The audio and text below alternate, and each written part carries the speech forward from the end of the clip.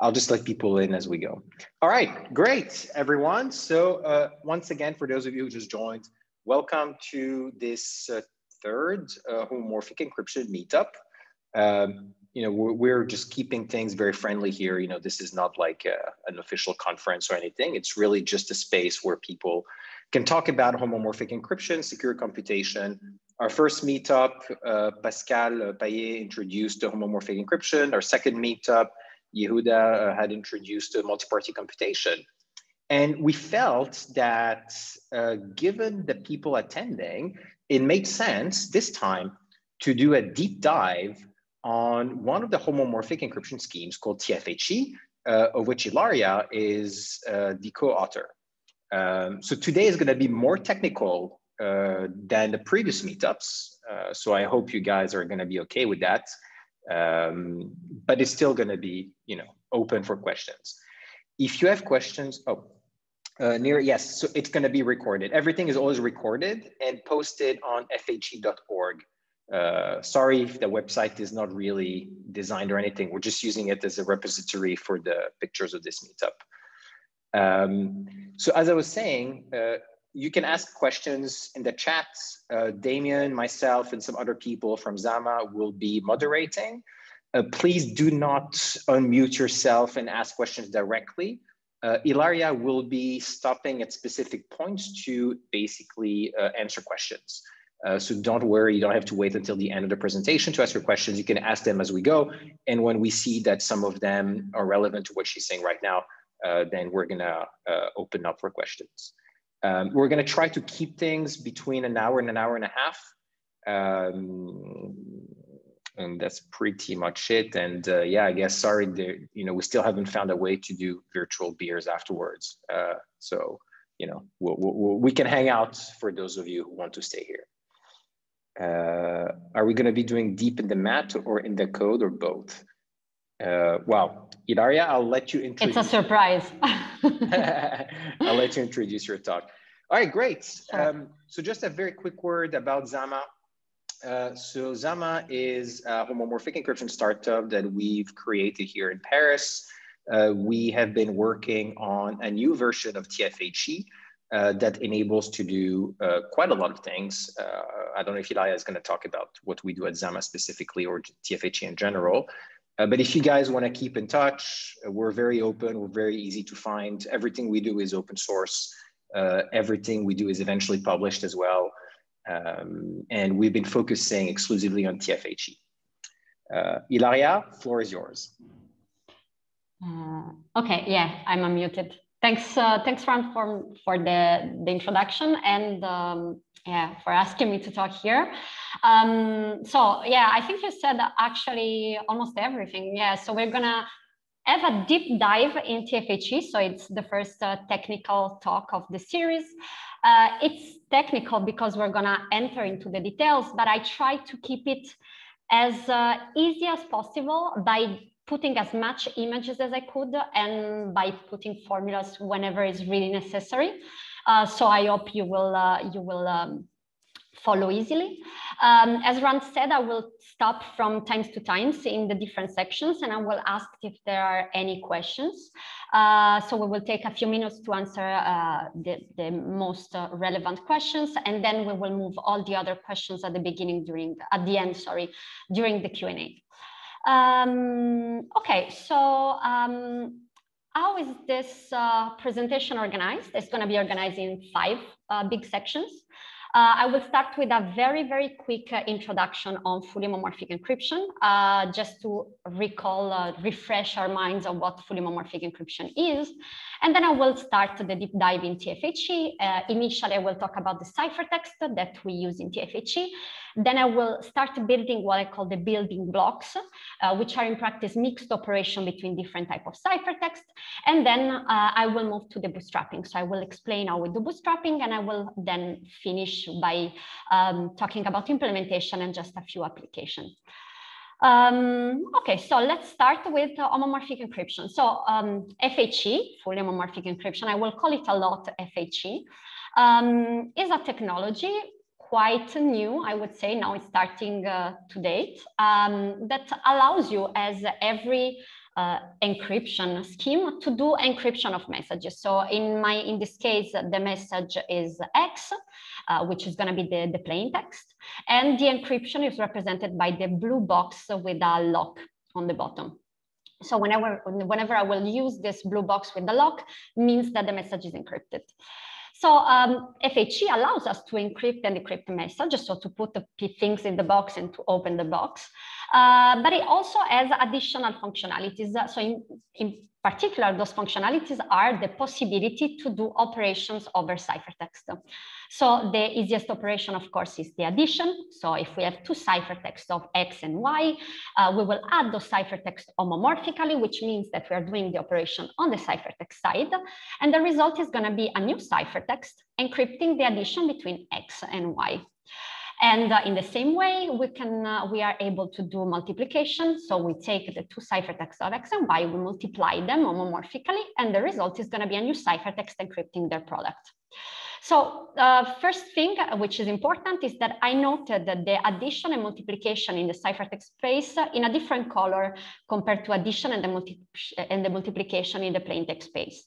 And the reason is that in the ciphertext space, very often the addition and the multiplication are performed in a slightly different way than a normal addition or a normal multiplication. So we will see in the rest of the presentation how this is done in TFHE.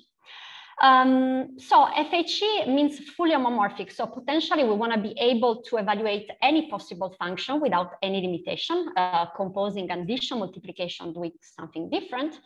We're going to be able to encrypt a bit, integers, real messages. And we are able to do encryption by using secret keys or public keys. So in this presentation, I will just concentrate on the secret key version of the encryption scheme, but we will use some public keys for for additional functionalities if necessary. Okay, now that we know what TFHE is, why TFHE is important, why it's so interesting, and especially where could it be used in real life applications. So of course, like in this era where we all have data on the cloud, homomorphic encryption can be a very, very nice tool to protect our privacy. So imagine that we have the two parties, so us, the users that are represented by this computer, have some data that I will call M in the slide, and there is this cloud provider that is offering some sort of service. It can store our data, or it can perform computation on our data, do just a search on our data. So the idea is that we send our data to the cloud will store it, we perform this search, apply functions, and it will send us back the function f of m. The problem is that the data very often is sensitive.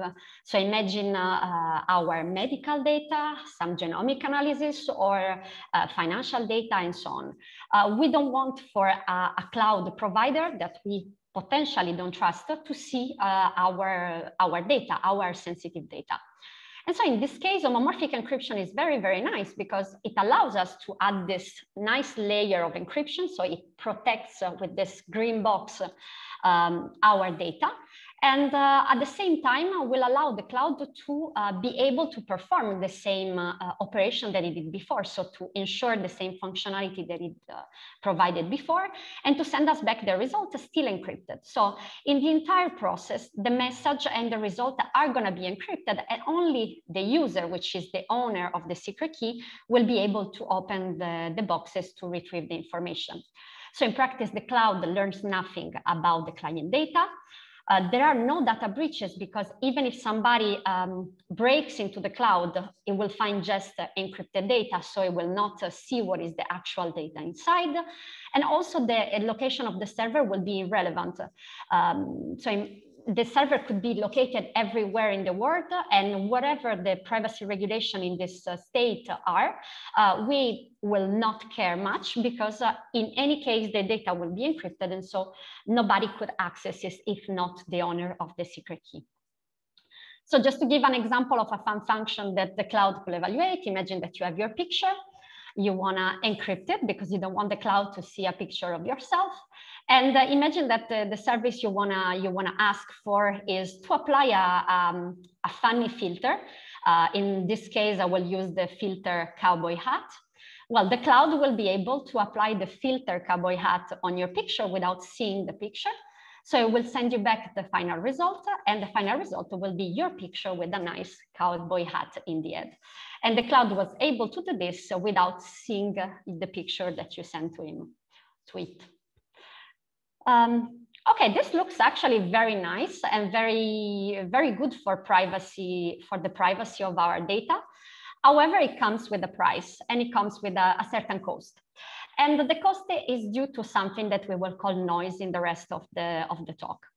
So remember, in a few slides before, I said that we can do additions and multiplication on ciphertext.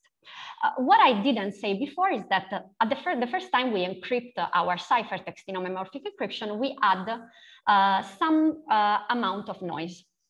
This noise is something that needs to be there for security reasons, so it cannot be, we cannot get rid of it, at least right now. And I will measure this noise by using these little thermometers that I will put next to every ciphertext. So at the beginning, as I said, the noise is very little. The thermometer signals that the noise is low. But what happens when we do the operations? So when we do the additions and the multiplication, the noise will grow. And especially when we do the multiplication, the noise will grow a little bit more than the addition.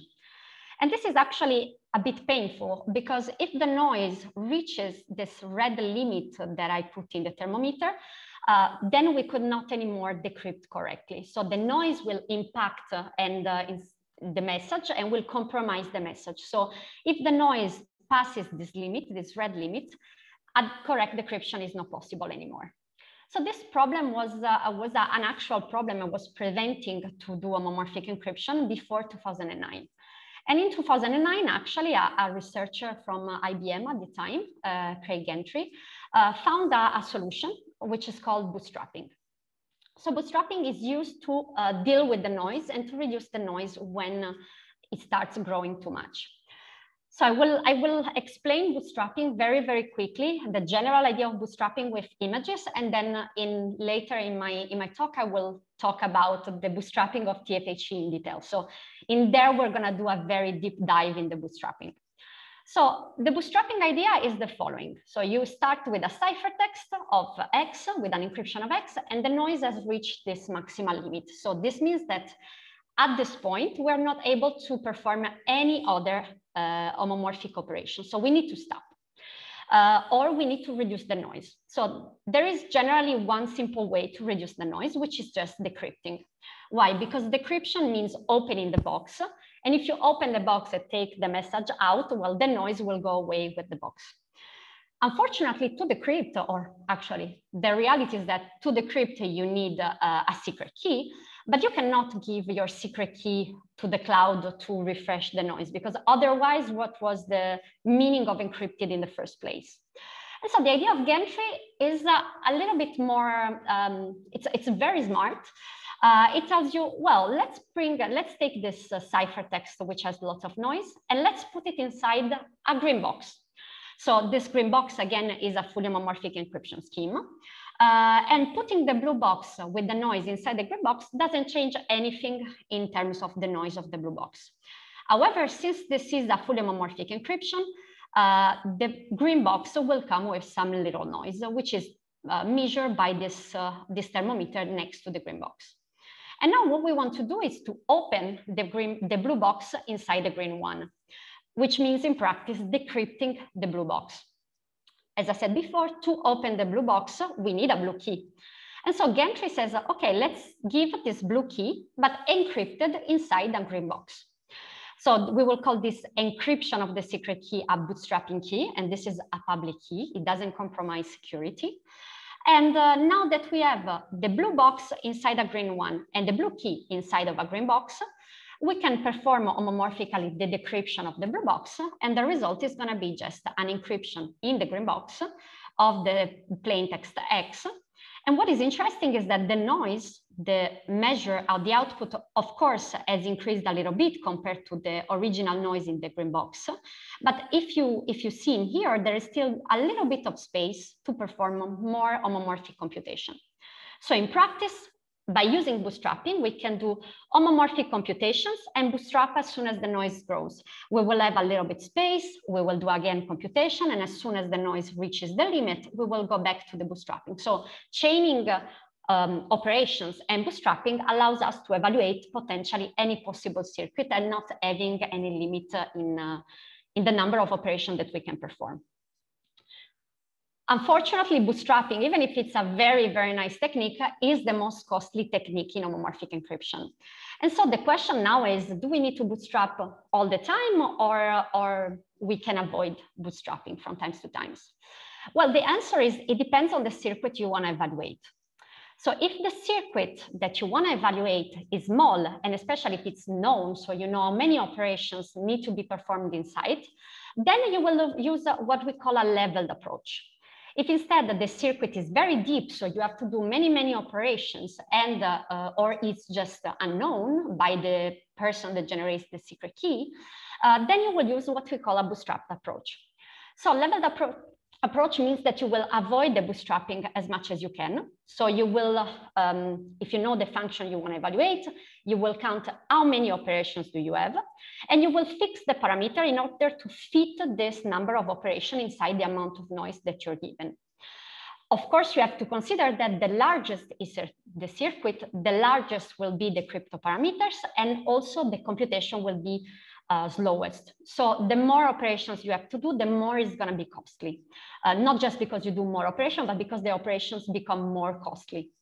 And of course, like the circuit must be known in advance. So if you have, as I said, like a use case where your circuit is small and you know it, well, the level approach is very nice. However, if you want to use a more flexible solution or your circuit is deep, then you will use bootstrapping. So you have no limitations in the number of operations you can do, and then you will need to bootstrap from time to time. Okay, so what is used actually nowadays? Do we use one approach, the other? Do we use both? Well, I will try to explain by using this timeline that is very, very summarized. So not all the papers appear in here, but like the main ones, I would say. So if we think about homomorphic encryption, when we heard about homomorphic encryption for the first time, it was in 1978 when three researchers called Rivest, Adleman, and Dertuzos start talking about privacy homomorphisms. Unfortunately, the problem was very hard to solve. Finding a solution was very hard, and for 30 years, nobody was able to find a fully homomorphic encryption solution until 2009, when Gentry proposed the bootstrapping. So after Gentry presented the bootstrapping, research started producing a lot of very nice results. So we start in 2010 with a result by DGHV. So DGHV is the name of the authors, Van Dijk, Gentry, Halevi, and Venkutanathan. So the scheme DGHV is very, very nice, very easy to explain, actually. And it's a scheme that does operations over the integers. So this is not used in applications today, but it's I really love the scheme because it's to explain homomorphic encryption is the nicest scheme that you can find. Then in 2011, there is one scheme called BGV, which is the first scheme based on the problem LWE, the first fully homomorphic encryption scheme based on the problem LWE. So LWE is a problem proposed by Regev in 2005, if I remember correctly. And the scheme TFHE is based on LWE. So we're going to talk about LWE in a bit later in the slides. And then in 2012, we have another approach based on Entrue, which I think nowadays has some little security issues, but it was a very, very nice solution. And in 2014, we have another scheme that is based on LWE, which is the GSWE scheme. So the schemes that are most studied nowadays are the ones based on LWE. So the BGV branch, I would say, and the GSW branch. So BGV sees appearing another variant in 2012, which is called BFV, while GSW sees another variant in 2014. So in 2014, we have few. which proposes a very fast bootstrapping for the GSW based on GSW. And so in practice, now we see that we have two branches. The first one, the BGV branch, that is using more a leveled approach because bootstrapping is extremely costly. And the GSW branch that is using a fast bootstrapping that allows the bootstrapping to be used as much as we want. So in the BGV branch, we see also CKKS, which is a very famous scheme used nowadays, while in the GSW branch in 2016, we see appearing at TFHE. So TFHE is, of course, what we're gonna check today in detail. So initially, it starts as an improvement of the few bootstrapping, and then TFHE develops many other functionalities. Unfortunately, today we will not have the time to see all the functionalities, but we will see a little bit the most important basic functionalities. Okay, so I will stop here for a minute if we have any questions. So there are some questions about the bootstrapping, Gentry's bootstrapping. Maybe we can go back to this slide and yeah, sure. More details about the second box, the green one. So what is the question? How are we sure that the server doesn't have access to the data when we do this operation, for instance? Oh, because everything is encrypted. Like we never exit from a box. So when I represent a box, it means that there is an encryption layer. If your encryption scheme is secure, the server is not supposed to break it. And during decryption, we never exit from a box. So we are always protected by a layer of encryption. So we are sure that the server is not able to see in any moment of the process the data. Does this answer the question? Maybe I can ask. Yeah, sure. It seems that when we start the bootstrapping, we are having X inside the blue box. Yes. And by the end of the bootstrapping, we have X inside of a green box. Yes. But in order to continue the computation, we need it in a blue box again with less noise, right? We put it in a green box with less noise, yes. But the computation is done inside the blue box, not inside the green box. It's done inside the green box, actually. So the computation, the operation that we evaluate is the decryption, which means opening the blue box, but it's done always inside the green box. So we never exit the green box.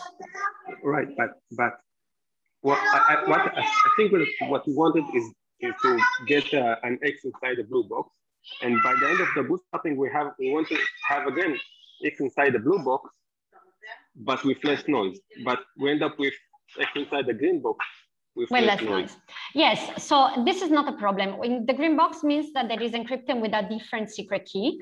The secret key actually can be the same. The blue box and the green box might be the same encryption scheme.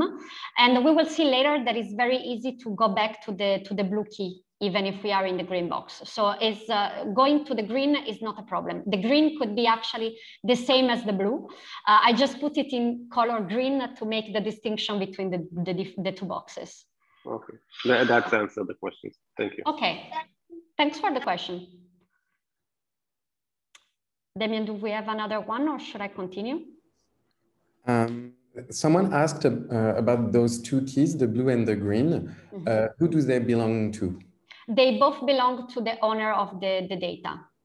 And are they different? Not necessary. We can choose them differently or we choose the same. In case we choose the same key, we talk about circular security, which says that encrypting a secret key with herself is not dangerous for security. It's said very, very, how can I say, not formally, this is the definition of circular security. So yeah, using the same key, the blue key equal to the green key is not a problem. Yeah, and someone asked, how is it not leveled? So is there a way to go back to the blue key homomorphically? Yes, we can do what we call a key switching. and we will see it's a very easy operation. It adds a little bit of noise, but that we can estimate. So yeah, we can go very easily back to the blue key, but we need another public key that is called key switching key. I think we're good. Okay. So I continue. Mm-hmm. Okay. Should I? Yeah, I mean, if you're going to talk about key switching later, go ahead. Yeah. Well, I will talk about it later. Don't worry. Okay, so let's now start the deep dive, and we start by talking about TFHE ciphertext. So in TFHE, we use 3 types of ciphertext. The first one is called LWE. LWE exactly as the problem LWE, because in practice, we're using the problem LWE to encrypt the message. So what are LWE ciphertext? They are ciphertext encrypting one single message. They can be a bit, a modular integer, or a real in a fixed interval. So the ciphertext uses to be encrypted a secret key, which is a little vector containing n elements. And those elements are bits, so they are random bits. The fact of using bit is not mandatory. We can use also different type of secret keys. We can use ternary, we can use Gaussian keys, but for this presentation, I will concentrate on binary keys. So how do we build this ciphertext? So in practice, how the ciphertext is built? So it's going to be composed by n+1 elements. The first n elements are called the A0, A, n-1, and then there is this element B. So the A elements are just random integers in ZQ, so numbers modulo Q. And the last element, B, is built as the product between the A elements with the elements of the secret key, to which we add a small error, and then the message multiplied by this delta, which is a scaling factor. So the error is Gaussian, so it's chosen according to a Gaussian distribution. So again, random elements A, we multiply those random elements by the key and we add some error, then the message and we obtain B. So how do we decrypt? If we know the secret key, of course, we need the secret key to decrypt. We can just compute B minus A times S. This will result in delta M plus the error, and then we will just do a rounding to obtain the message. So this rounding is a very, very easy operation. And we will try to understand how does it work in this slide. So let's try to make this very visual. This is just a toy example. This is not using true real world parameters, but it's giving you a hint of what is going on. So when we work modulo ZQ in ZQ, in practice, it's like we're working on a discretized torus. So the torus is this nice circle. As you can see, we have 0 in the bottom, then we start increasing 1, 2, 3, blah, blah, blah, blah. And then we arrive to 61, 62, 63. So Q is equal to 64. So as soon as we reach 64, in practice, we go back to 0. This is the idea of the reduction modulo Q. And in practice, if we can encrypt, if we use a Q equal to 64, means that we have 6 bits of information that we can use. And then we choose P, where P is the number of plain text that we want to encrypt. In my toy example are going to be 4 elements. And in practice, this means that we have 2 bits of information. And delta is just a ratio between Q and P. So to visualize those quantities, P is the number of possible messages that we can encrypt. So just one of those 2 messages can be encrypted in one ciphertext, but we have 4 possibilities for the message. So in practice, since we have 4 possibilities, means that we have 2 bits of information that could be encrypted, and we will encrypt it in the most significant bits of our ciphertext. And delta just indicates the distance between one message in ZQ and the next one. So the messages will be separated by this quantity delta of elements. So as we said before, we want to compute delta M plus the error. So the error, of course, must be limited. And is limited by delta over 2. So this means that in practice, we put the error in the least significant bit of our ciphertext. And in the figure, in the wheel, let's say, the red bars that you see in the middle tells you that like the error that you add to a certain plain text cannot pass the red boundary. So maybe let's just do a very quick example. Let's say that we want to encrypt the message free. So the message free will be encoded by delta M, which is equal to 48 in our case. So it's here in our torus. And in practice, it will appear, the number 3 will appear in the most significant bit in the binary decomposition. And then we will add some error, as we said. So the error must be smaller than 8 in absolute value. In this case, we choose an error equal to 5. It will appear in the least significant bits. And so it will be encrypted in a value 53. So 53 appears in here in the torus. So when you decrypt, as in the slide before, you compute B minus AS, and you find this delta M plus E. So knowing delta M plus E, retrieving M is very easy. Why? Because you will just round delta M plus E to the nearest message possible, which is delta times M. And then by knowing delta times M, retrieving M is it's straightforward. Okay, so as I said, this is just a toy example. In practice, we will not gonna use a Q equal to 64, but more Q equal to 2 to the power of 32 or Q to the power of 64. So these are the parameters that we generally use with TFHE. Okay, so we are talking about homomorphic encryption. So we are expecting some homomorphic operations. So with LWE, you can do additions. So you can just add the two ciphertexts together by simply adding the A parts and the B parts. And the result is going to be an addition between the message in the first one and the message in the second one. And by extension, you can also do a multiplication by a constant integer. Again, by simply multiplying this, the A part and the B part by this integer, you will obtain a ciphertext encrypting the integer times your message. Unfortunately, we cannot do this easily a multiplication. So to see a multiplication, we will need to wait a little bit longer.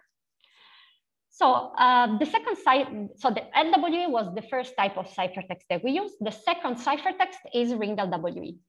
So ring LWE does not encrypt only one message. It encrypts a polynomial containing n coefficients, and every coefficient is a message as in LWE. So it can be a bit, an integer, or real. So we encrypt a polynomial, so we have space for n coefficients in the polynomial.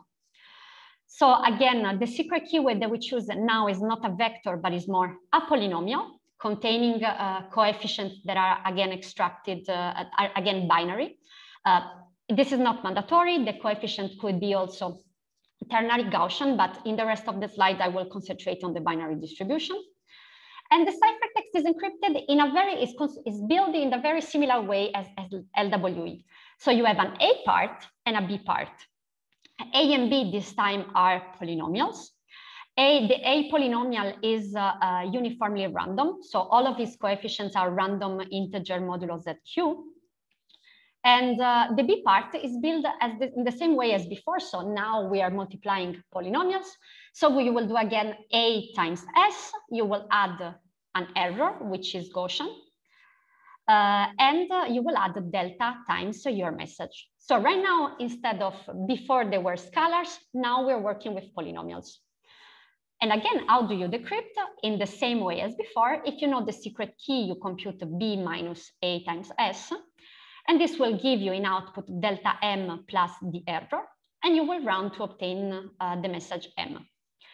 So again, as before, knowing delta M plus the error allows you to easily retrieve the message M in the same way as we did before. So now, instead of having just a single wheel, you imagine that there is a wheel in every coefficient of your polynomial.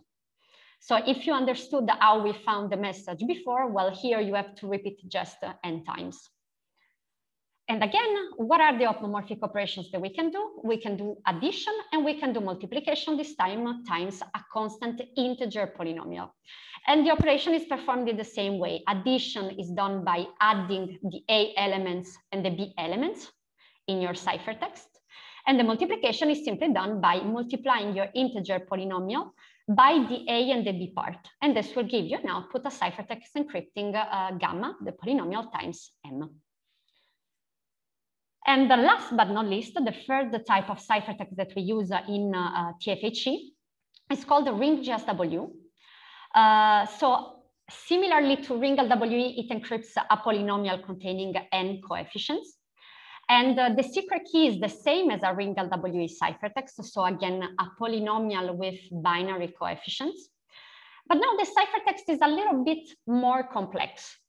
So we will represent it as a three-dimensional matrix. So the matrix is composed by, let's say, different layers in the depth. The number of layers is exactly L. And in the front, every single layer is composed by 4 polynomials, 2 in the first line and 2 in the second one. So those polynomials in each line, every one of those polynomials, of those pairs of polynomials, is a ring LWE encryption. So the second type of ciphertext that we saw before. And what is encrypting this ring LWE encryption? Well, in the first line, we are encrypting the message, mu, times the secret key, times this fixed quantity q over beta j, for j that goes between 1 and L. And in the second line, we're encrypting the message times q over beta j, again, not the secret key in this time. So mu times beta j in both, but in the first one encrypted times minus the secret key. Yeah, that's it. So it looks more complex than the others, but this this more complex structure allows us to do more operations than before. So again, we can do addition, we can do multiplication by a constant polynomial. The story is always the same. You simply add the A terms and the B terms, or you multiply the constant integer polynomials by the elements. But now with ring GSW, you can also do a multiplication, which is different from the other 2 previous ciphertexts. So how the multiplication is performed? I mean, it's not that straightforward. It's not hard, but it's not immediately seeable. So again, you have 2 ciphertexts, one encrypting mu, one encrypting mu prime, and you want to compute a new ciphertext encrypting the product. This multiplication is going to be done in 2 steps. The first one is called the decomposition. So you will take the first ciphertext, only the first one, and you will, let's concentrate on just 1 layer of the ciphertext. So 1 4 times 4, 2 times 2 matrix. Let's not consider the other in depth. And what you will do, you will decompose every single polynomial in a certain amount of small polynomials, in practice, L small polynomials. So AJ here will be decomposed into L small polynomials in here, BJ in L small polynomials in here, and so on.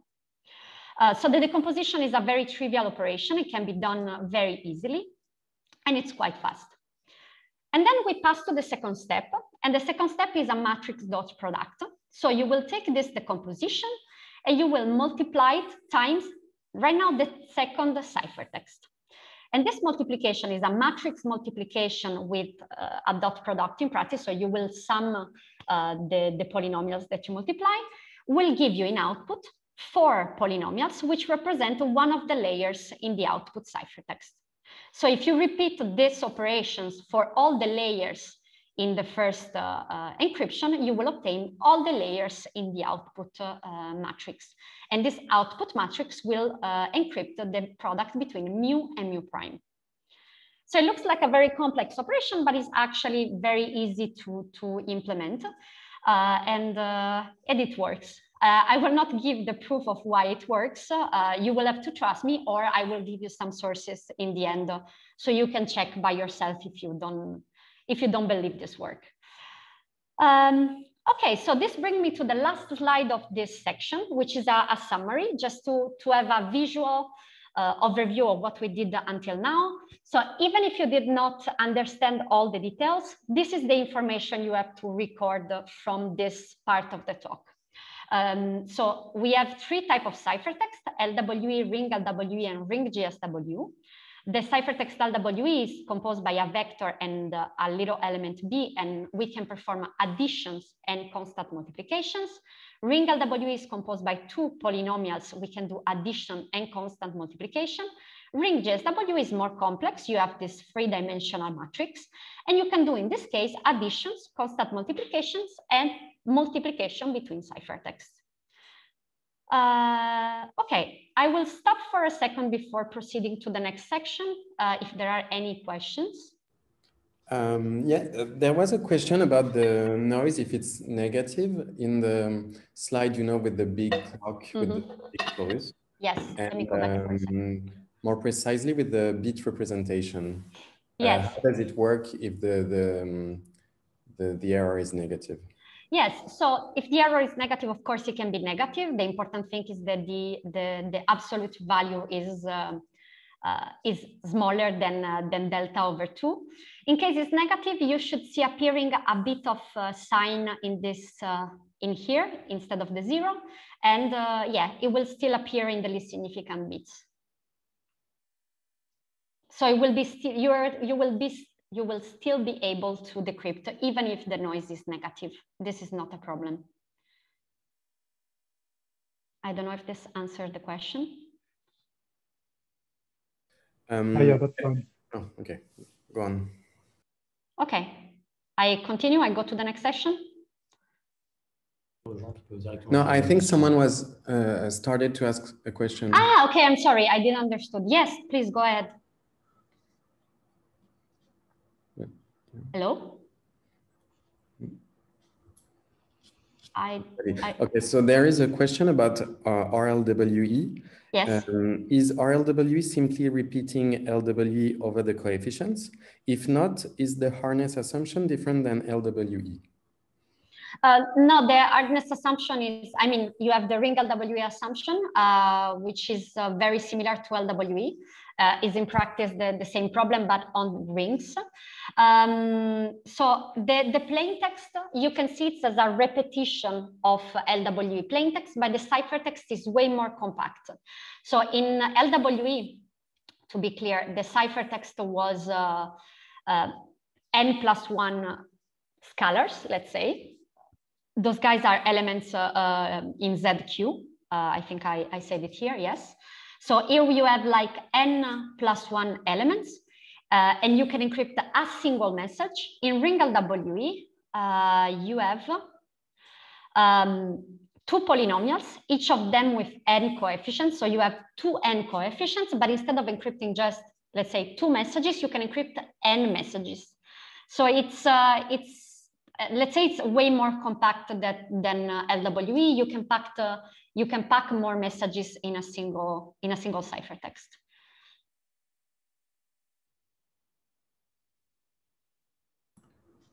Okay. Oh, yeah. Okay, I might go on with the presentation. If we have any other question, I think we can take it at the end. Okay, so now we enter into maybe one of the most complex part of the presentation. So brace yourself, but don't be too scared. I will try to keep it as easy as possible, if possible. So this part is building blocks. So in the previous section, we saw operations that we can perform in every single ciphertext. Now we're going to start mixing them together. So we're going to start making the different ciphertexts interact between each other. So the first operation that we have is called the external product. So it's very similar to the multiplication in ring GSW, but it's, let's say, easier than that one. So the external product is a multiplication between a ring LWE and a ring GSW. So two different ciphertexts are multiplied together. The output is going to be a ring LWE again, and it's going to encrypt the product between mu and m. So how is it perform this operation? Well, it's very easy. It's very similar to the product of ring GSW. You will start with a decomposition of the first ciphertext, so the LWE, ring LWE ciphertext, sorry. Again, you will decompose the A element into L small polynomials, the B polynomial in L small polynomials, and then you will perform this time a vector matrix dot product. So instead of having a matrix product, you will have a vector matrix product. So it's way smaller. And what you will obtain in output is two polynomials that are exactly the result you were looking for. So instead of doing like the operation for all the layers, as we did in ring GSW, here you have just one operation to do, like one decomposition and one vector matrix dot product. So it's easier, it's faster, and it gives you as well the product between the two messages. But this time you can multiply two different ciphertext types. So the external product is very important in TFHE because it allows us to define another nice building block, which is called the CMUX, which stands for controlled MUX. So the MUX gate, it's a clear text gate that is well known, and it's represented in the slide by this figure. So it takes in input three elements, B, D0, and D1. And depending on the value of B, that can be 0 or 1, it selects one of the two. So if B is equal to 0, the output is going to be D0. If B is equal to 1, the output is going to be D1. So this operation can be performed in clear text by simply evaluating this little equation. If B is equal to 0, this term will disappear and you remain with D0, which is what you were looking for. If B is equal to 1, you will remain with D1 minus D0 plus D0, which gives you D1 as you wanted. So now how can we evaluate this nice operation, which is in practice is an if condition, if you want, in homomorphic encryption? Well, we will be simply encrypting the values D0 and D1 by using ring LWE. So the line, the two polynomials, and we will encrypt the B, the bit that will select one of the two outputs by using ring GSW. And then we will perform this operation by just doing, instead of the multiplication, an external product, and instead of the subtraction and the addition, simply subtraction and addition between ciphertext, as we saw in the previous slides. And this will give us in output an encryption of DB, which is D0 or D1, depending on the value of B, encrypted as a ring LWE. So this block is very nice and is going to be used a lot in TFHE construction, especially of the bootstrapping. So keep this building block in mind because you will see it a lot in the rest of the slides. Okay, so the first building block is the rotation. And I will start building the rotation by increasing the difficulty little by little. So let's start from everything in clear text. So we want to imagine that we want to rotate a polynomial m of x of p positions. So m is going to be represented by this polynomial, of course, m0, m1 times x to mn minus 1, xn minus 1, because we're working modulo xn plus 1. And what we want to extract is the coefficient mp. So we want to rotate this polynomial of p position in order to bring mp in the first position. Well, the operation is very easy. It's simply a multiplication between m of x times x to the power of minus p. So what happens if we do this operation? The coefficient mp will be brought in first position. So it will be in the coefficient x to the power of 0. The other coefficients will follow in the order. And the coefficient that were before mp will appear at the end with a minus sign in front because we are working modulo xn plus 1. So it's a very easy operation. It's just a multiplication between a ciphertext, between a polynomial and a monomial x to the power of minus p. So now let's add a level of difficulty and let's try to rotate an encryption of m of x of p clear text position. So m of x is encrypted, p is known. M of x is going to be encrypted with a ring LWE. So the orange ciphertext composed by A and B. And again, the multiplication, the rotation is very easily done. It's sufficient to multiply each of the two elements A and B by x to the power of minus p. And the result is going to be an encryption, a ring LW encryption of m rotated of x to the power of minus p. So again, very easy. This operation doesn't add any noise, and it's it can be easily performed. But now let's add another layer of difficulty, and let's not only encrypt M, but also P. So we want that P, the number of positions that we want to use to rotate M, is encrypted as well. So let's try to make the game easier by supposing that we know the binary decomposition of P. So we know P0, P1, P to the K. And let's suppose that this binary decomposition is provided as ring GSW ciphertext. So now remember, the P elements are unknown, they are secret, so encrypted, while the 2 to the power of j is of course a constant and is well known. So now what you want to compute again is m times x to the power of minus p to perform the rotations. And m to the power of x, m times x to the power of minus p can be developed in the way I wrote in the slides. And in practice, this is just equal to m times the single monomials x to the power of minus p0 2 to the power of 0, blah, blah, blah, x to the power of minus pk 2 to the power of k. So let's concentrate on one of those powers, in particular the power x pj 2 to the power of j. So let's just perform the multiplication between m and this x to the power of minus pj 2 to the power of j. So again, m is encrypted, p is encrypted. So let's try to understand what we want to find in output. So if p is equal to 0, what happened in here? Here in the exponent, you have 0, x to the power of 0 is equal to 1. And so the output is going to be m. So if pj is equal to 0, you want m in output. If instead pj is equal to 1, in the power of x, you will have minus 2 to the power of j. And so the result you're looking for is m x to the power of 2j. So maybe you had already the intuition, this is an if condition. And how do we evaluate if conditions with one of the previous building blocks? By simply doing a simux. So the simux, in this case, which is the if condition, will take in the 0 input a ciphertext of m, in the input corresponding to 1, a ciphertext of m multiplied times x to the power of 2j, which is a clear text value, so the operations can be easily done. And it will take as a selector p to the j. And the result, is going to be exactly m times x to the power of minus pj 2 to the power of j, which was what we were looking for. So now, if this step is clear, you can imagine that it's easy to build the rest of the power to obtain x to the power m times x to the power of minus p.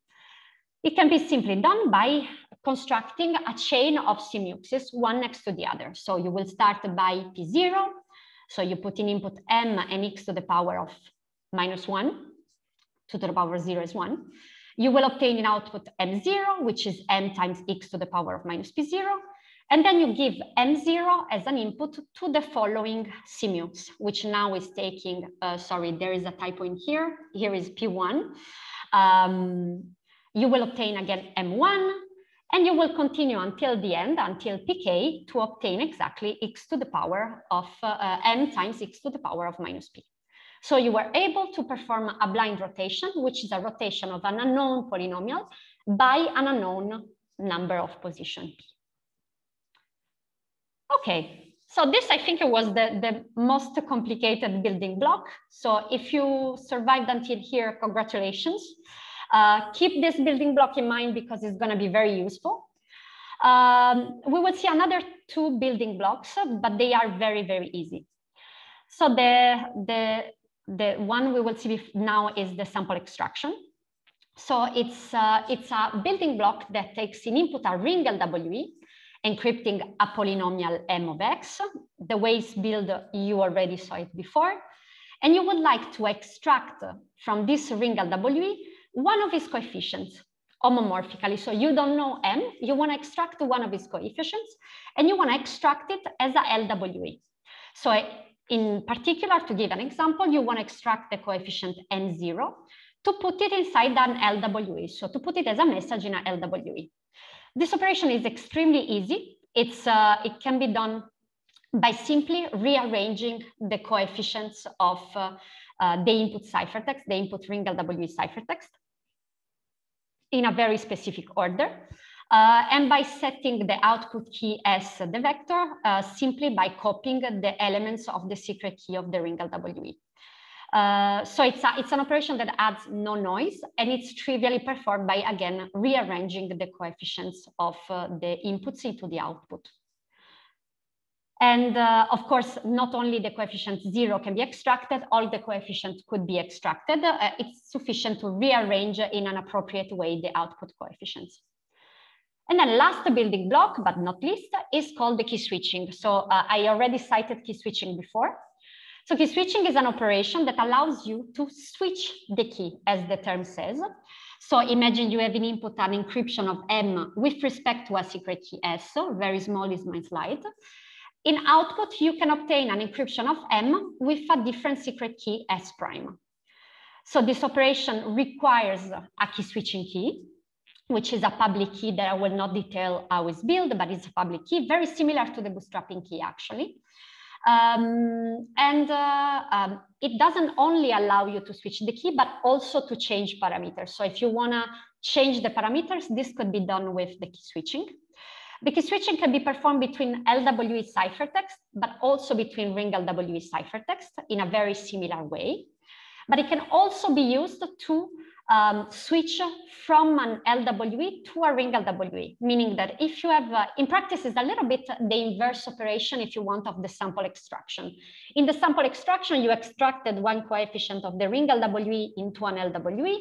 In the key switching, you can take an LWE ciphertext and put its plaintext into one of the coefficients of the polynomial.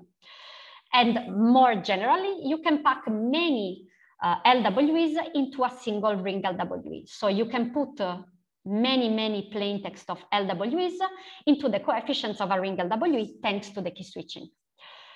The key switching has many other functionalities that I will not detail. It allows you to evaluate a very regular function that can be public or private. We call this technique functional key switching.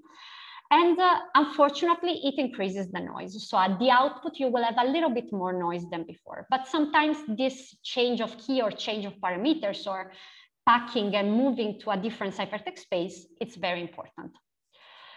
So this was our last building block. Again, I have a slide to summarize everything that we saw. If some details before were missing, this is the information that you have to keep in mind to continue the presentation. So you have, we defined the external product, which we defined also the CMUX, is an operation that makes an interaction between ring LWE and ring GSW, giving you in output a ring LWE. So pardon the error, is not extremely precise, but it's just to give an idea of where the operation situates in the scenario. We can do a rotation, so we can rotate ring LWE ciphertext. We can do sample extraction, so extract one coefficient of the ring LWE into one LWE, and we can go back by using key switching if needed. So again, this is the last slide of this section. If there are any questions, I will take them now.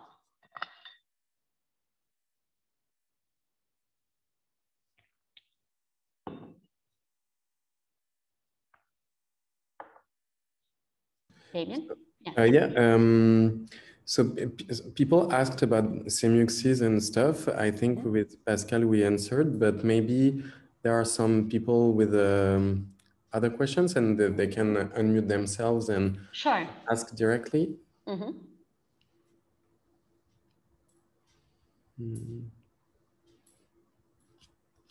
Okay. Otherwise, we have a question here. In concrete or TFHE in general, is it possible to also use key switching or another way to realize proxy re-encryption, which means switching a ciphertext to a different secret key using another party public key only? Okay, so you wanna switch, so you wanna move from a type of ciphertext to another. This can be done with key switching, but by using another party's public key. So if I understand correctly, you're talking about a multi-key scenario. Am I understanding correctly? Yes, so there's kind of another party which also has a public key and a secret key. Yes. And you want to encrypt it to the secret key of the other party by only using its public key. Only the secret key of the other party. Yes, so the ciphertext resulting should be encrypted under the secret key of the other party. Okay. And we can use the public key, for example, from the other party. Okay, but the problem is that in input you have a ciphertext encrypted with the secret key of the first party, let's say. Yes. So I would say that if you don't allow interaction from the first party, you cannot do this. I mean, what you're trying to do is kind of decrypting with respect to the first party and re-encrypting with respect to the second one. I suppose this will require interaction, and in any case, I would say it places itself in a multi-key setting. So multi-key is possible in TFHE, but is not yet implemented in concrete. Okay, thanks. You're welcome. Thank you for the question. Any other question? Yeah, someone asked about the external product. Is the external product faster than multiplying two LWE ciphertexts? Well, you cannot multiply. We didn't see the LWE multiplication. So in the LWE multiplication, when you say multiplying two LWE ciphertext, I suppose you're thinking about maybe a BFV, BGV multiplication, something like this. So in case you want to do this multiplication, you need to do relinearization. So it's going to be different steps. It's a different operation. I'm not so sure exactly which one is more costly. I would say they are about the same cost because the external product uses the ring GSW, doesn't have key switching keys, relinearization keys, sorry. I will not be able to tell you exactly which one is the fastest. I would say the cost about the same. Of course, it depends also on the parameters that you instantiate with one and the other. Like if they have the same parameters, I would say the cost is very similar, but I will not be able to tell you which one is more faster than the other. Hope this answered the question. What order of polynomials can TFHE handle in practice? Yeah, so we use generally n equal to the most known parameters, I would say, are 2 to the power of 10 and 2 to the power of 11. Sometimes 2 to the power of 12. So 10, 11, 12, I would say. 2 to the power of 10, 2 to the power 11, 2 to the power of 12 coefficients. So big N is going to be equal to this. I think we're good. Okay, great. So I see by my counter that we are at 58 minutes already. So we're starting passing the hour, but this is the last section. And this is the last intense section. Then it's going to be very fast in the end. So again, it's a very technical one. But if you recorded the majority of things that I presented before, this should be easy to understand. So we're gonna start slowly. So what is bootstrapping? Bootstrapping is the original goal, as I explained at the beginning of the slides, was to reduce the noise when it grows too much, because the noise is compromising the messages. So we need to reduce this noise when it grows too much. In TFHE especially, we can bootstrap LWE ciphertext. So we will bootstrap the first type of ciphertext that you see in here. And how does it work, the bootstrap? Well, to bootstrap, you need to evaluate the decryption circuit. So remember, open the blue box. So in here, we want to open this blue box to get rid of the noise homomorphically. So we will never exit from a ciphertext, from an encryption layer, let's say. So how does it work, the decryption in LWE?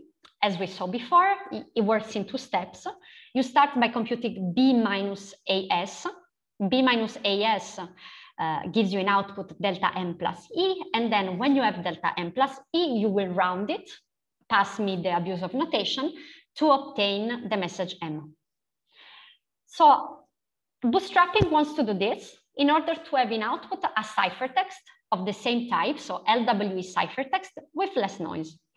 So let's start by understanding how it's done from the second point. So instead of starting from point number 1, I will start from point number 2, and then I will go backwards. Okay, so I want to compute the rounding of delta m plus e. This is my goal. So let's start by the most easy approach. Imagine that I know the message m.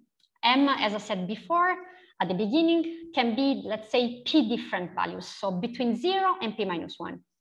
So imagine that those values are encoded in a polynomial that I'm here representing as a vector only with the coefficients. So if I want to extract the message m, imagine that is hidden here in the middle. What can I do is simply rotating this polynomial by m position minus m position, and this will bring the message m in here. So I rotate on this side on the left, and I will find the m in the first place. So this is a very trivial operation, very easily performed. It's not what we're going to use. It's just to build the idea. Okay, so we don't have m, we don't know m. M is what we are looking for. We know instead delta m plus e. Let's suppose that we know to compute delta m plus e. So delta m plus e is a value that is between 0 and q minus 1, as we saw in the encoding at the beginning. So again, if I have all the elements between 0 and this time q minus 1 in this nice vector, and I want to extract delta m plus e, what I do is simply to multiply this vector times x to the power of minus delta m plus e, which will bring this value that I also call the m prime in this first position. Again, multiplication moves, the rotation moves the coefficients on the left. Okay, so if I know delta m plus e, it's fine, but I wanna starting from delta m plus e, I wanna find m. So we're gonna change a little bit the vector in input to our rotation. So instead of giving the elements 0, 1, 2 to q minus 1, we're going to apply some redundancy in our table.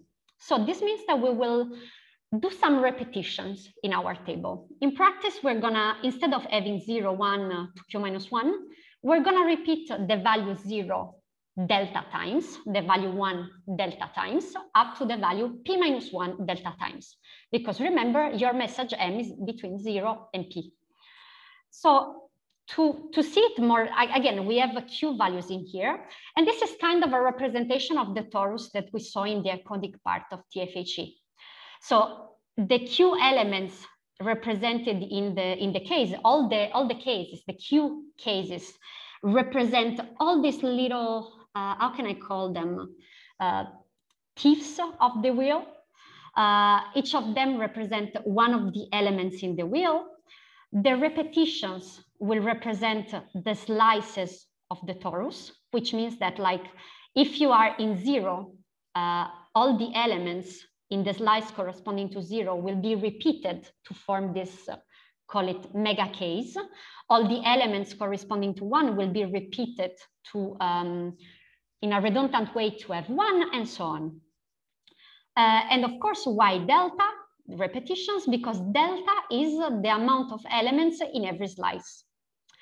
So something that you might observe is that the 0 case, the 0 mega case, I didn't make it start from the beginning. I separated it from one part in the beginning and one part in the end. This is exactly to reflect what is appearing on the torus. So if we start the 0 in here, as we said before, the mega case of 0 is going on the positive way, so it's going in the growing part, let's say, of the vector, but some coefficients corresponding to 0 also appear in -1, -2, etc. So they will appear in the end part of the vector. So the mega case of 0 will be split, one part in the beginning and one part in the end. And so what happens? What happens if you don't have any error and you are in 0, you will fall exactly in the first case in the vector. If you have a little bit of error, if the error is positive, you will fall in one of the following cases. But again, since there is repetition still containing a value of 0, if the error is negative, you will fall in one of the previous at the end. But again, since there is repetition, it's going to be encoding 0 as well. So I'm going to call this,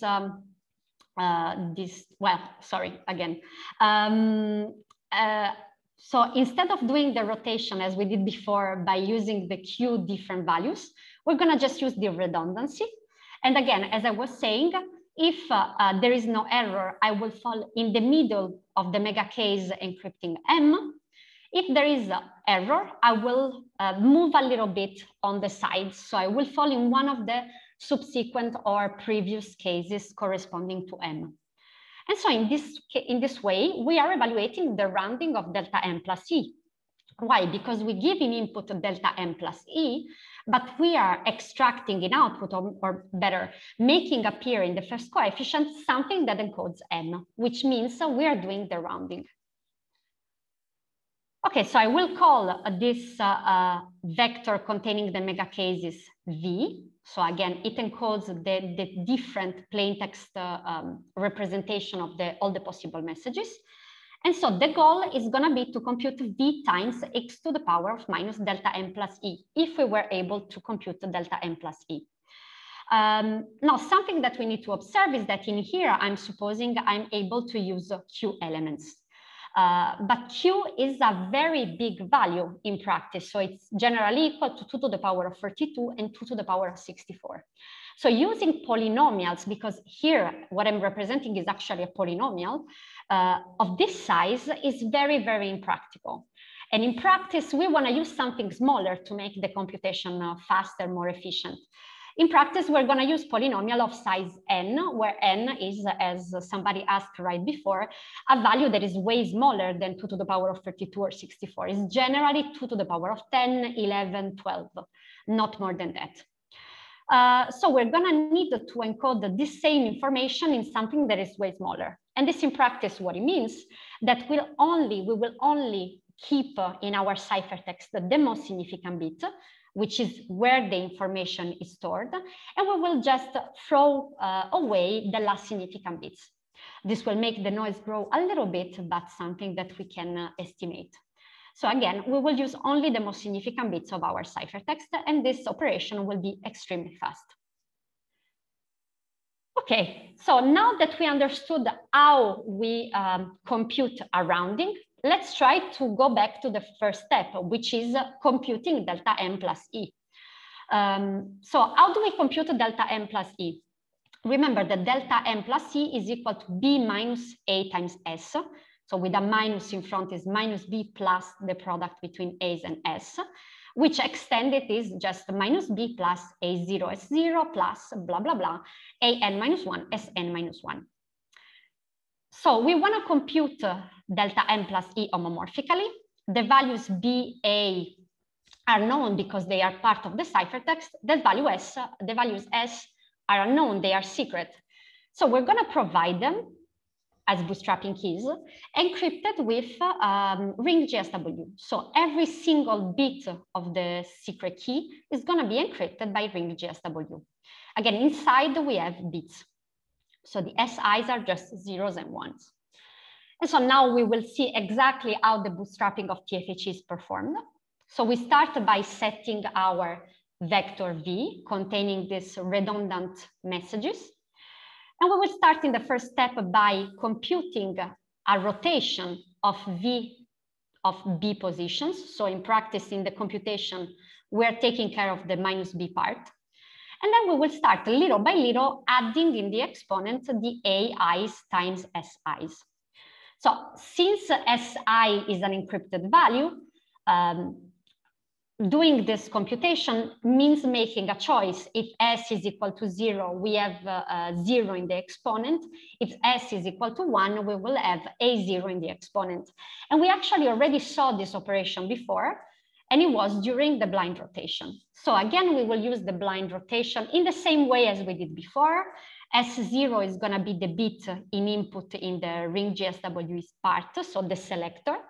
And if S is equal to 0, we will keep V0.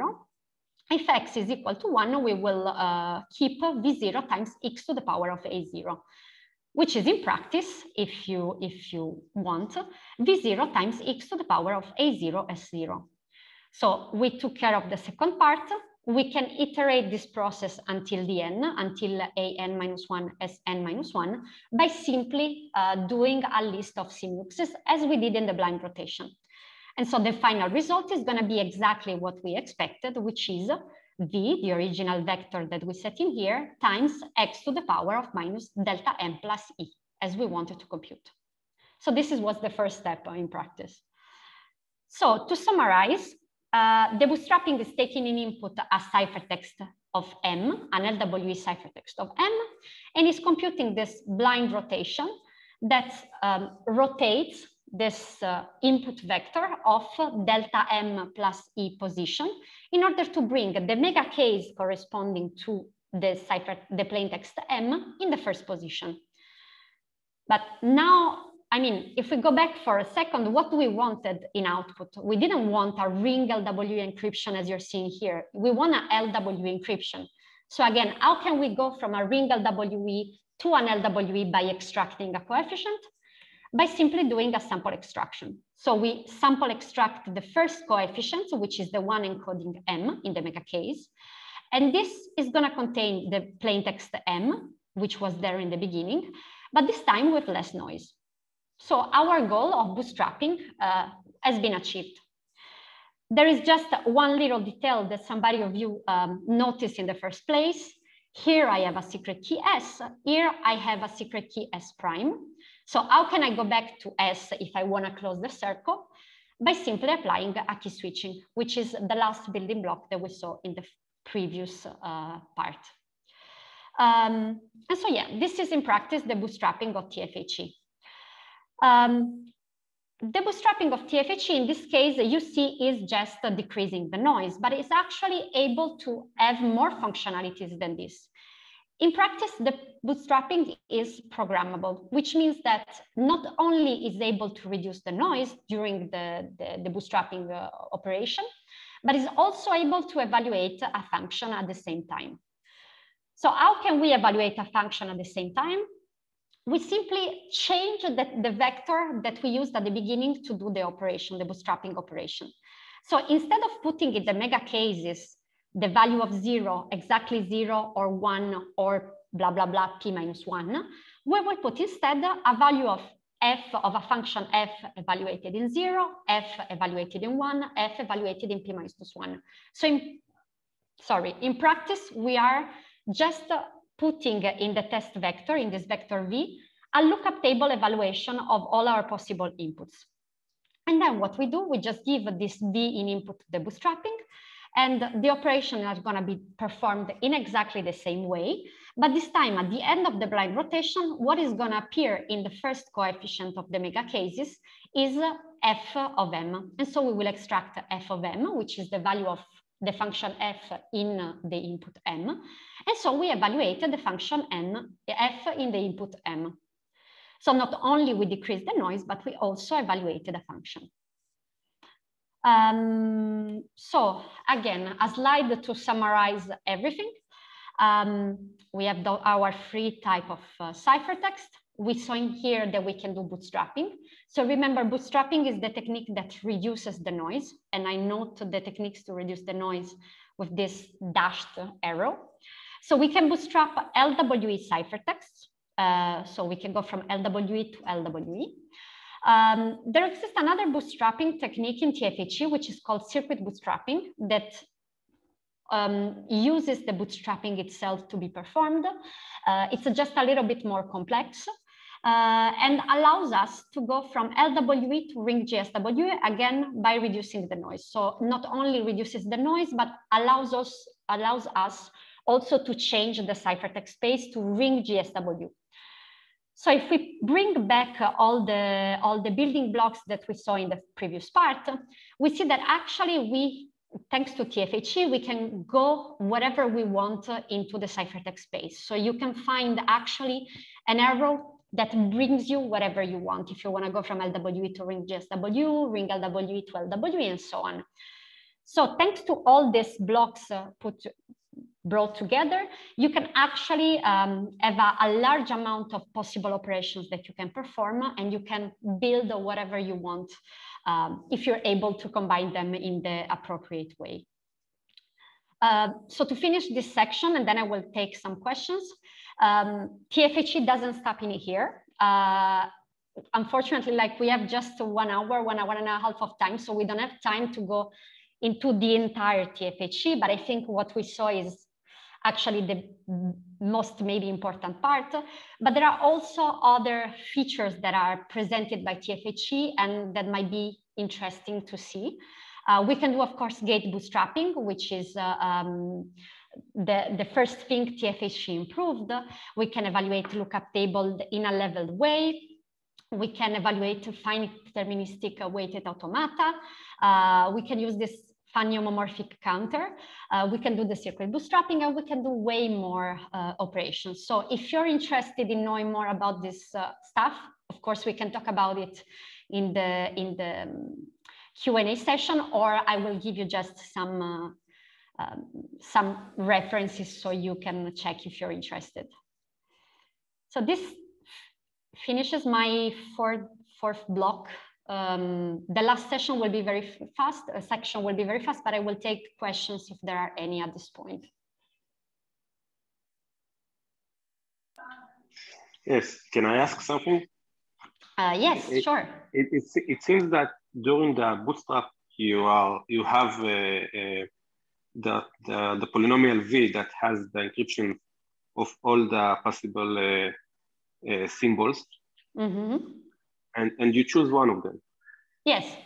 Right. So it seems that the output is one of the number of possible encryption of each symbol that you have inside V. So if you do that many times, you start to have verifications, and maybe you can extract the information. Again, can you repeat? I mean, you cannot really extract the information because you will extract a ciphertext. So yes, you are extracting information, but this information is still hidden. So the person that is doing this operation is not seeing anything. Hello? Yeah. I think that I'm asking the ciphertext has repetition, because the ciphertext is one out of it's one of those ciphertexts that are encoded inside the polynomial V, right? Yes. So you have a finite number of ciphertext. A finite number of plain text, yes. Ciphertext after the bootstrap. I mean, No, after the bootstrap, you still have one ciphertext, a single one. Yeah, but you have the one that come out of the polynomial V. Yeah. But the entire polynomial V rotated is in one single ciphertext. It's not separated ciphertext. It's just one. Yeah, but let's say you have in V, let's say 1,000 ciphertext encoded. Plain text encoded. Yeah, you have, let's say, four plain text. Let's say you have four plain text, and you have 1,000 ciphertext of these 4 plain text. So right? What you're saying is that you have 4 mega cases, and they are encoded in 1,000 coefficients. So right. You have, I don't know, 1,000 divided by 4 should be 250. So you have 250 times repeated 0, 250 times repeated 1, 252, right. And 253. Yes. So now after the bootstrap, I get one out. Let's say I bootstrap a symbol, a 0 symbol, and I get back one out of that 250 ciphertext that encode 0 symbol.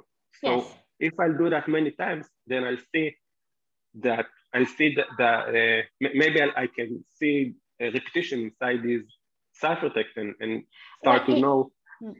If you bootstrap the same ciphertext multiple times, you will have the same ciphertext in output. It will not change. It will be always the same. There is no repetition. Like there is no different ciphertext that come out. Yeah, so let's say I'll take 0 and let's assume that I can publicly encrypt it into an encrypted 0. Yes. And now I do by bootstrap and get one out of these 250 symbols. And then I do it again and again. Yeah. And then I'll get the entire 250 symbol ciphertext that's encoded 0. Yes. But isn't that breaks the encryption? Because I can see. Why? I mean, you know that you're encrypting 0. Yeah, but what I wanted to know is to learn is that the polynomial V that has the encryption, the polynomial V has 250 encryption of 0, right? I mean, the polynomial V is in clear. It's given in clear in input. So you know already that there are 250 values of 0. Like this is clear. It's not encrypted. Mm-hmm. It's given in clear. Is rotated by a B value that is known. And then you start the blind rotation. So you know exactly what are the values inside. You can, if you want, encrypt the polynomial V, but then you don't know what is inside the polynomial V. Maybe you want to evaluate a private function. So you might encrypt the polynomial V, and so you will give it encrypted. But like when you will see the output coming, the output will be always encrypted. So if you didn't know what was V, and if you don't know what is M, you will not know what is in output in here. Like everything will be hidden. So if you know V in the beginning and you know that the ciphertext is encrypting 0, you will know that in output you will have an encryption of 0 because this is the functionality of bootstrapping. But if your V vector is encrypted at the beginning, which is something that can be done, and you start rotating by a quantity that you don't know what is this quantity, you will not know what is the output because it's encrypted.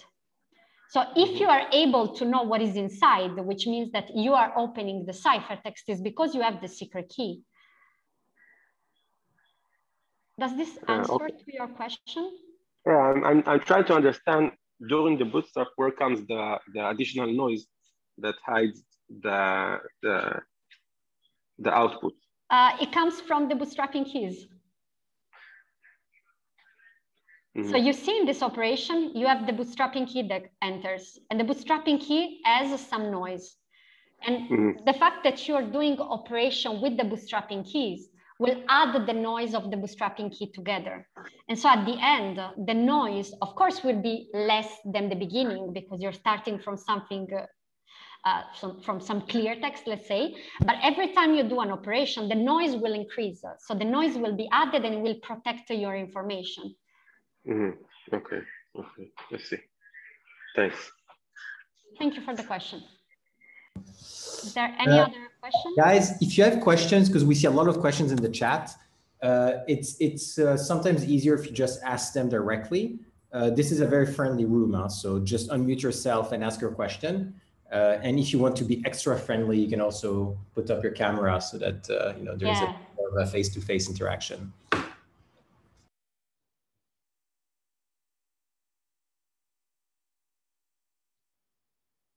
So is there any other question before I continue? Or if you don't want to put your camera and still ask a question, you can do it. Yeah, of course. Ilaria, do you have more stuff to present today? It's very quickly, it's going to be just a conclusion. So if you want, I will finish. So I stayed in the 1 hour and a half, and then we can continue with questions. Yeah. Finish, and then we'll take the other questions as soon as. Great. Yeah, let's do this. So it's going to be very quick. It's actually just a conclusion because like, I would love to talk more about TFHE, but 2 hours will be not enough. So maybe another time. So just to finish everything, to put a conclusion on this thing, we saw a little bit TFHE. So you had an initial, let's say, deep dive into TFHE. If you want to experiment with TFHE, there exist implementations, open source implementation. So of course, the original TFHE implementation is available on GitHub. The TFHE implementation on GitHub implements only bootstrapped binary gates. So you can build a binary circuit homomorphically. And there exists also an experimental repository on which the circuit bootstrapping is implemented, but again is dealing with binary plain text. A more recent implementation is Concrete, which is developed here at Zama. So Concrete is implementing, of course, TFHE. Is implementing more functionality. So we have the programmable bootstrapping, the binary, integer, and real encodings are possible. And there is also a module that does noise tracking. So it's kind of helping you understand when you should be aware that the noise is growing too much. And there are also other functionalities that are encoded, implemented. There exist also GPU implementations, open source, as instance, new FHE and QFHE are two examples. And I suppose there exist other implementation as well, but those ones are the first one that came into my mind at least. So talking about applications, I will just make a quick list and will not go into detail. TFHE is used already to do e-voting. You can use it to do multi-key encryption. So as somebody asked before, yes, we can do multi-key with TFHE. It's implemented actually in open source on GitHub, but is like a proof of concept implementation that just to show that it works. But the multi-key version of TFHE exists. You can also use TFHE in a multi-party computation scenario if you want, and you can do machine learning and many more applications that we don't have. I mean, there's no much space, and yeah, it can be used in many different ways. And maybe something that is interesting is that a TFHE solution based solution was the winning solution in the 2 past years of the iDASH competition. So the iDASH competition is a competition that concerns homomorphic evaluation of neural networks. So in the last 2 years, 2019 and 2020, 2 solutions based on TFHE won the competition. And yeah, I think that's all. I just put a little bit of biography in here for those that are interested. Of course, if you want to know more about FHE or TFHE, feel free to ask me. And I think this is all I wanted to say. And I already took like 1.5 hours. So thanks for resisting until here, if you did. And of course, if there are any other questions, I will be more than happy to answer. Thank you very much.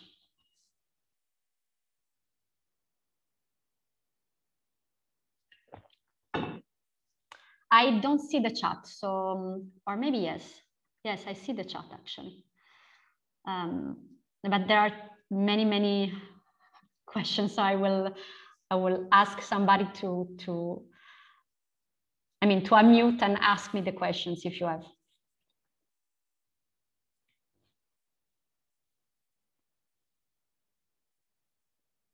Hello? Maybe I'm just going to steal a question from Justine Paul. How does the Concrete library padding and precision kind of things map to the TFHE scheme and the encoding you described here, which is something I'm wondering as well, which is why I'm stealing it from chat. Okay, so I was very quick on this. Can you repeat the question? Yeah, so in Concrete, we have this padding and precision yes. as encoding, right? How does that map to the sort of math description that you gave for TFHE here? Okay, so the padding is kind of necessary if you want to bootstrap. So I kept this under the carpet. You will pardon me for this. It was just too easy, the explanation, but yes, 1 bit of padding is necessary.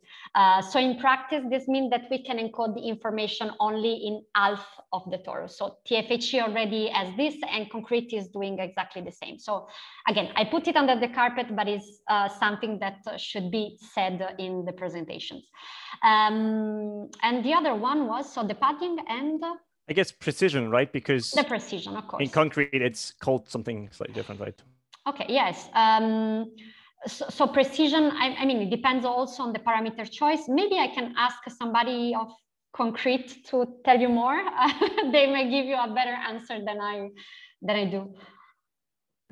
So, hi. So Damien is speaking. Yes. Yeah, in Concrete there is this layer crypto API, and we try to keep track of the precision as well as the noise and also the bits of padding present in the ciphertext at any moment. So does it answer the question? I guess mostly. Maybe it's like I have some more technical questions about the encoding thing, but I think that's not for here. Okay. Thanks, Damien. By the way, Alex will be presenting the next after now FHE meetup. He is going to be presenting FHE compilers, right, Alex? Yep, tools and compilers for fully homomorphic encryption and how they sort of help you and sometimes don't. Great. So that should be also quite interesting. So more practical. So I think one of the things about a homomorphic encryption is there is a lot of theory, but the implementations also require making a lot of different choices and makes it more practical. So I think it's interesting also to have sessions that are more on the implementations to explain how these things actually happen in practice. So really looking forward to that. Anybody has any questions?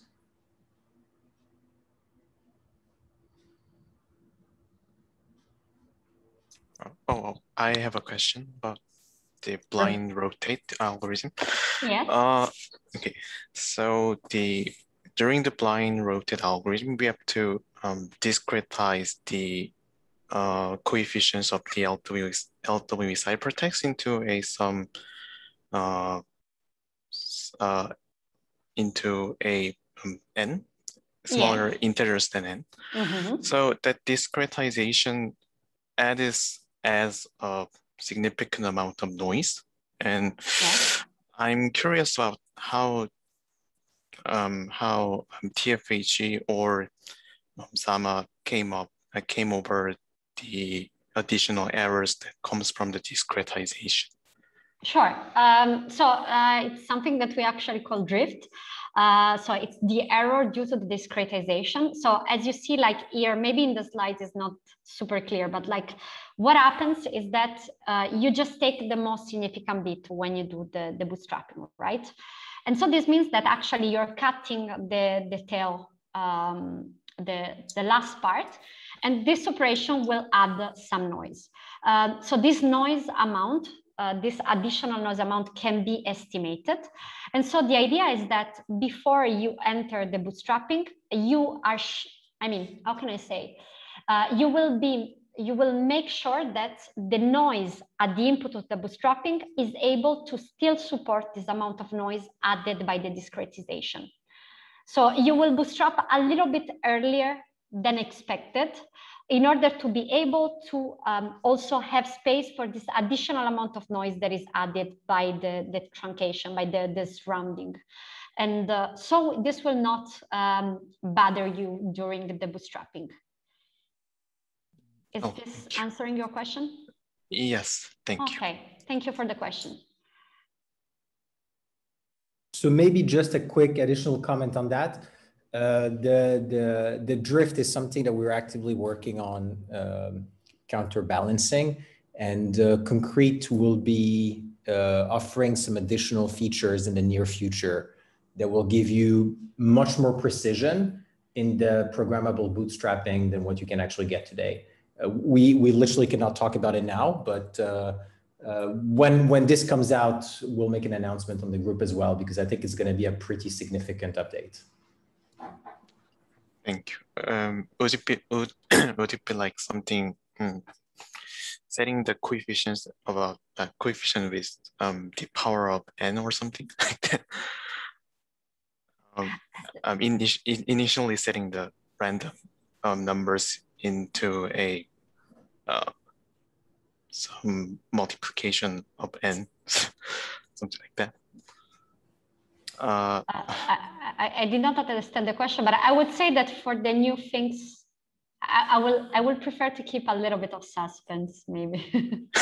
Oh, thank you. But again, you know, as everything we do at Zama, it's eventually going to be published in open source. Yes, absolutely. Very soon, probably. Nothing we do is kept secret. Everything eventually gets published in open source, but it's you know, there's a right time to do it, and that's going to be soon.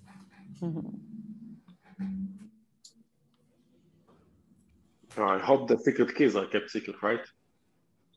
Sorry again? No, Hello? it's just not a funny joke. I hope the secret keys. I didn't hear it.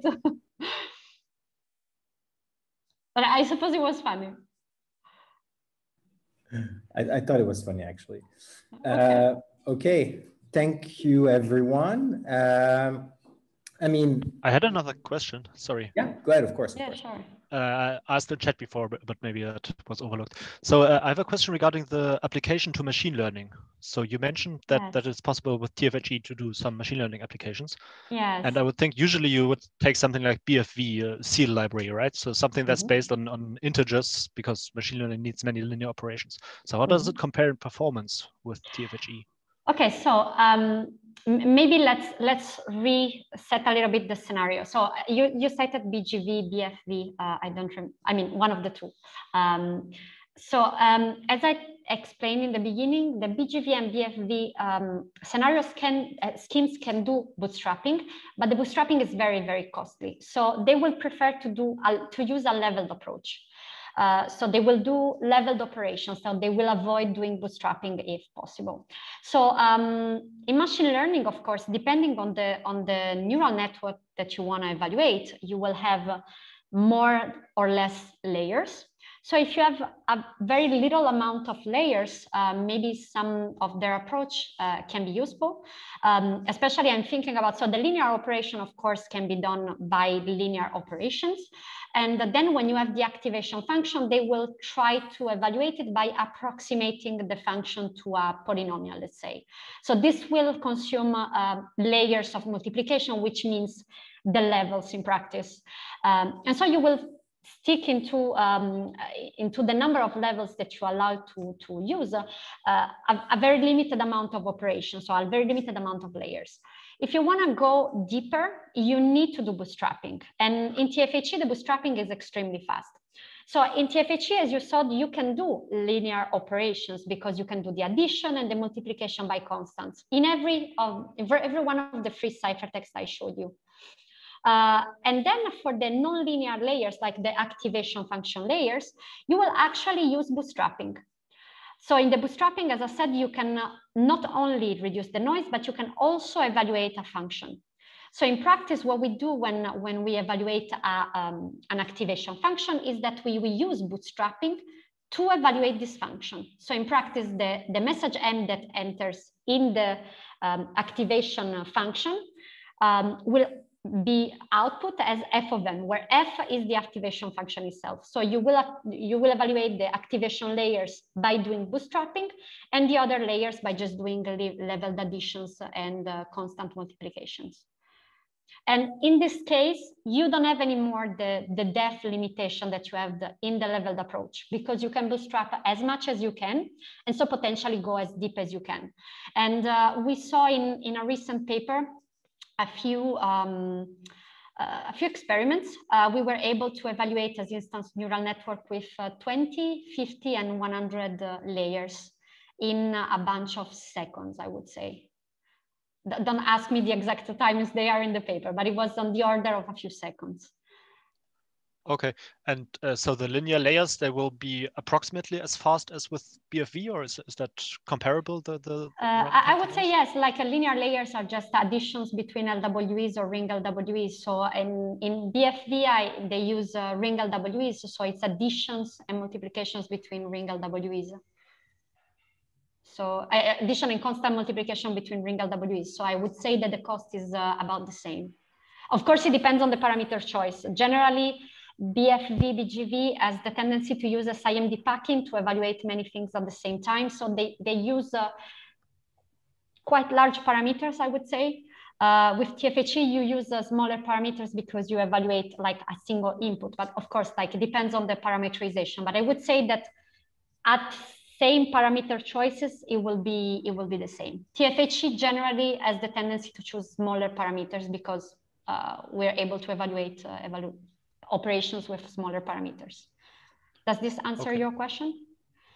Yeah, a little bit, I guess. Yeah. So, but there's no SIMD in TFHE then, which is the thing that makes not this SIMD.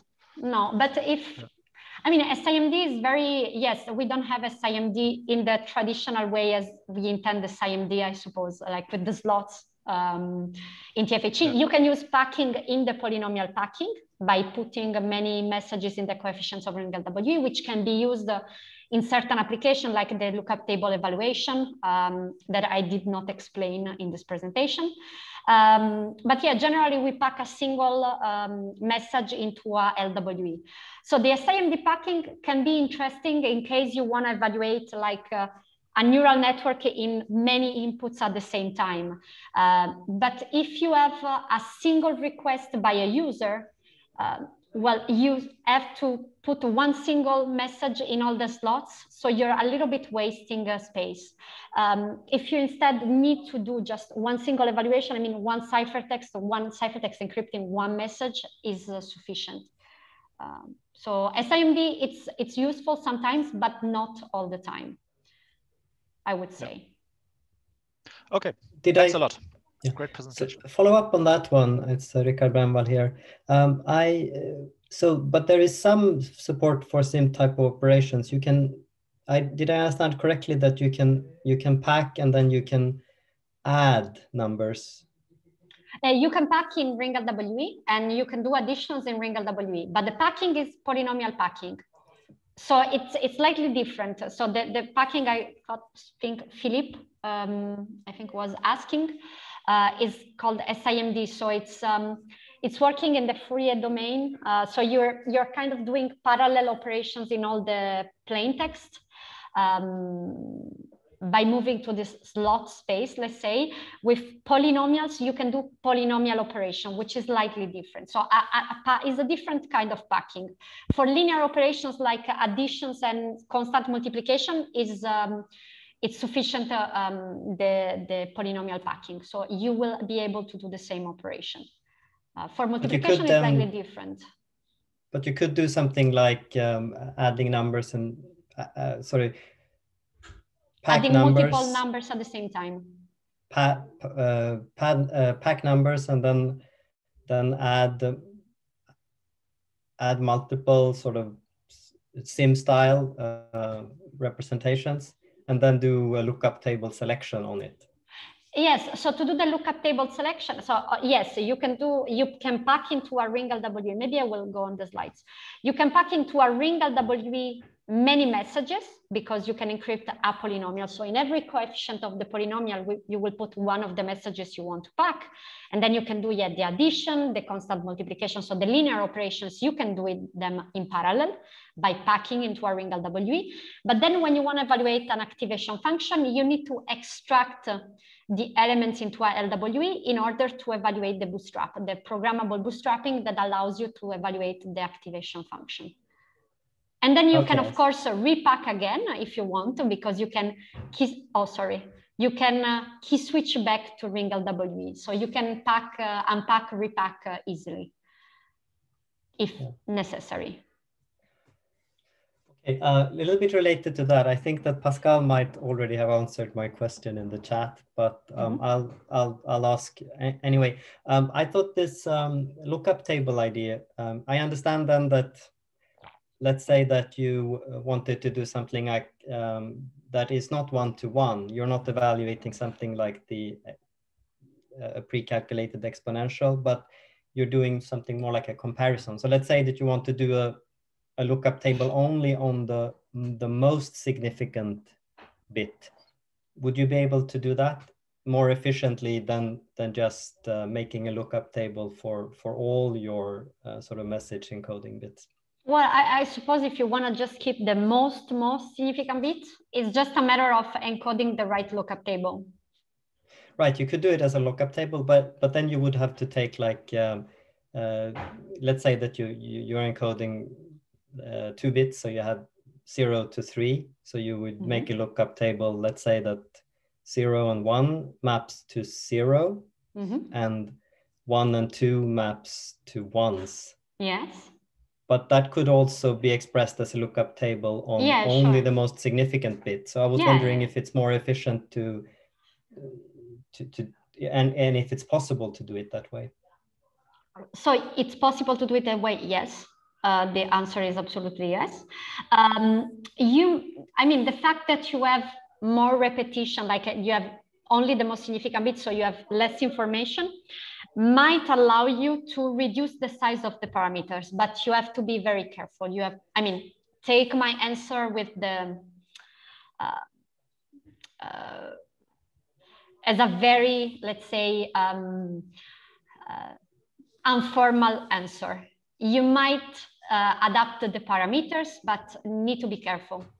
Yeah, no, I think I need to read up more to understand it, but it seemed like it might be possible to do it. It might be more efficient, effectively, but in any case, it's possible. Might be more efficient just because you're bootstrapping less information. But again, be careful with this. Yeah. Okay. Yeah. Thank you, and sorry for taking even more time. Thank you for the questions. Thanks a lot. I have some questions on concrete library. Yes. The bootstrapping part, when you create a bootstrapping key, it needs base, log, level. How does all those things relate to the things that you talked just now? Oh yes, so the base, log, and the level, I keep them a little bit under the carpet, but you saw them appearing at some point. I tell you exactly what they are. Let me go back for a second, maybe here. So you remember the composition part, or maybe I can go even a little bit more back in the ring GSW part. So you remember that in here, in the ciphertext, you are encrypting the message times S times this Q over beta to the J. So beta is the base. So base log is the logarithm of beta, and L is the level. And when you do the composition, you're decomposing with respect to, maybe it's very small to see it, but you're decomposing with respect to beta and L, which are the base, 2 to the power of base log, and L, which is the levels that you see in the implementation. So they are parameters that are important for the decomposition part. So the decomposition, of course, is used in the product ring GSW, but also in the external product. And the external product is used in the CMUX. So this means that those 2 parameters will impact in practice all the operations that you're doing, apart from linear operation, I would say. All right. Yeah, thanks. You're welcome. Thank you for the question. I would stop moving between slides. I will wait for questions to move. Okay. Guys, maybe let's take a couple more questions, then we're probably going to wrap it up. It's been almost 2 hours. Yes. If you want, by the way, to ask more questions, we're very easy to find. We're a privacy company that actually is very open and transparent. It sounds a little bit counterintuitive, but we love to talk about these things. It doesn't have to be just at a meetup. You can reach out to us anytime. Any final question? Anybody has like a very pressing question? Hello, can you hear me? Yeah, we can hear you. I have a question. So in concrete library, how can I use in the encode, for example, how to select the padding number? Yeah, how can I select the padding? Select which one, which number that I can padding it? Yeah, I mean that if I use encode, there is an encoder API here. And then here is the number of padding. For questions about concrete specifically, so today was really more about the TFHE tier. For concrete specifically, there's a lot of implementation details, which I think go beyond the scope of today and are actually super interesting to discuss, quite frankly. If you have a question, you can email concrete@zama.ai, and we'll get back to you. We'll get back to you with the answers. We also have a couple of papers out which might partly address that. But yeah, just shoot us an email about concrete. Let's try to keep today about the theory only. Yes. Okay. Thank you. Thank you. Maybe in that case, I have another question. Sure. So we've seen the external product and we've seen programmable bootstrapping today, and I know how to multiply two ciphertext together with like a lookup table via some squaring sort of, exercises. Yes. I didn't put it in the slides, but yeah, exactly. You also didn't put it in documentation, by the way, if I remember correctly.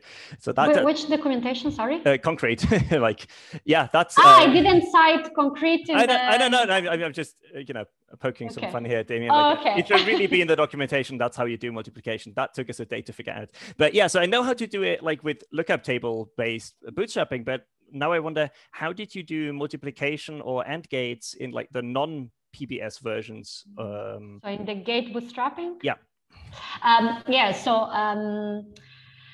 The gate bootstrapping is maybe to explain it. I can go to the bootstrapping part. Just give me 1 second. So in the gate bootstrapping, what you're trying to evaluate is a gate, which is in practice a function. So what you will do, like the number of messages that you encode is just 2. In gate bootstrapping, you encode them in a very special way. You encode them in -1/8 and 1/8. And then you do like an addition or a linear combination initially, and then you evaluate the bootstrapping. So in the gate bootstrapping, the linear initial combination is taking care of the linear part of the gate. And then with the bootstrapping, you're taking care of the non-linear part of the gate. So in practice, what you do with gate bootstrapping is just linear combination and a bootstrapping.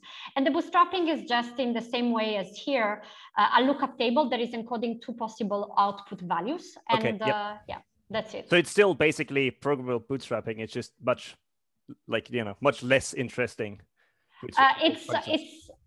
It's much easier, I would say, because it's just like a very simple lookup table, let's say. If you want to evaluate more complex lookup table, then you will have more values. But yes, I mean, in the end, it's a bootstrapping. Bootstrapping is always composed by modulo switching, which is under the carpet when you do the rounding up to the most significant bit, the blind rotation, as you're seeing in here, and the final key switching if necessary. So in the gate bootstrapping, there's just a little additional initial linear combination, but it's costs almost nothing compared to the bootstrapping. So a gate bootstrapping costs as a bootstrapping. Of course, since you have just 1 bit of information that you're bootstrapping, you can choose the smallest parameter possible. So it's going to be very fast. As soon as you start evaluating more complex functions, so you need to store more information inside, your parameters grow a little bit. But yeah. Awesome. Thank you. Thank you for the question.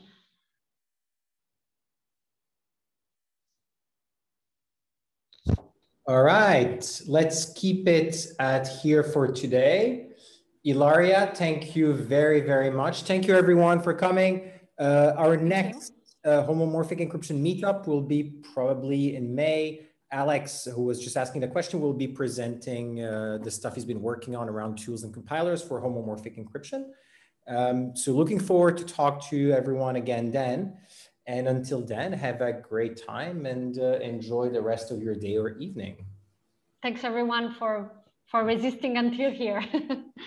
And thanks Rand for inviting me to this session. Bye everyone. Bye-bye.